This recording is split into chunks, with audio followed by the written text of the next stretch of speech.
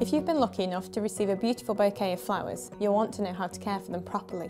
I'm here to offer my advice on how best to look after your flowers. Your flowers will come wrapped in cellophane with a bubble of water at the bottom to keep the stems hydrated. Once your flowers have been delivered, you will need to select a vase of appropriate size for your flowers to go into. You'll need to make sure that your vase has been thoroughly cleaned to kill off any bacteria.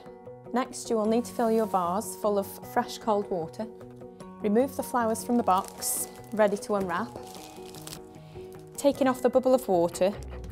When removing the rest of the packaging, be careful not to snip the florist tie piece so we can keep that nice shape. You will then need to cut your stems on an angle to create more surface area for the water to take. You need to remove your flower food from the interflora pack. You will need to use the first step to give the flowers an immediate feed. You are now ready to pop your flowers into the vase and to display them somewhere where there's no direct heat. After the second day, we recommend removing the flowers from the vase, adding fresh water, giving them another cut and adding the second step of the flower food.